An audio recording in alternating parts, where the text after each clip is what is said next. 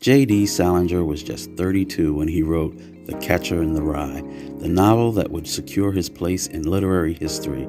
The book has sold over 65 million copies, but it is Salinger's only published novel alongside his 3 collections of short stories. J.D. once dated Ona, the daughter of playwright Eugene O'Neill, but she left him for Charlie Chaplin.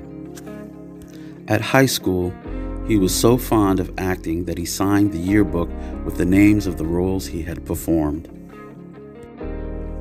Salinger served in the U.S. Army during World War II and was involved in the invasion of Normandy in 1944. Despite his reputation as a hermit, Salinger was more sociable than people give him credit for. He was often seen out drinking with Vivian Leigh, for instance, and there are pictures of him on dates with Vogue models.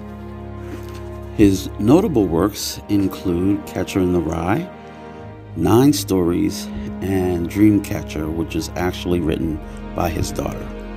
Thank you for watching. For more titles, check out our catalog at www.edisonpubliclibrary.org.